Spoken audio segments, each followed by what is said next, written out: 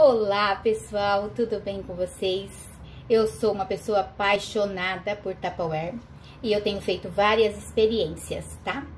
Experiência saudável, coisa que eu gosto e não me incomoda em nada.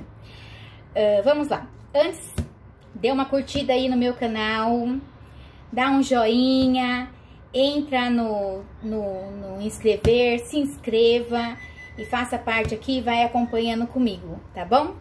Vamos lá, gente, eu fiz uma feira há 3 semanas atrás e eu queria saber como ia funcionar. Então, o que eu fiz? Comprei maracujá, deixei uns da forma que eu armazenava antigamente e olha aqui como está o meu maracujá, tá bom?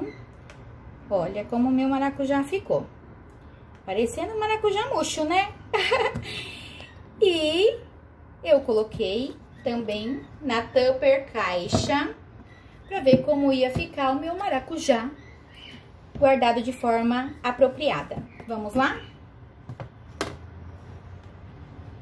Tcharam! Olha o meu maracujá. Todos foram comprados juntos. E o meu maracujá está aqui em perfeito estado. Tá vendo? Olha aqui também o que tem aqui. 3 semanas. Tá vendo? Uma dica pra vocês. Quando você for colocar na geladeira, vocês coloquem guardanapo. Guardanapo de papel mesmo, aquele de limpar a boca, sabe? Por quê? Porque a geladeira, ela funciona, para um pouquinho, funciona, para um pouquinho. E nesse para um pouquinho, ela sua. As coisas que você tem dentro da geladeira sua. E se o papel tá aqui, olha, o papel absorve a água. Se o papel não tá aqui, as suas coisas ficam molhadas.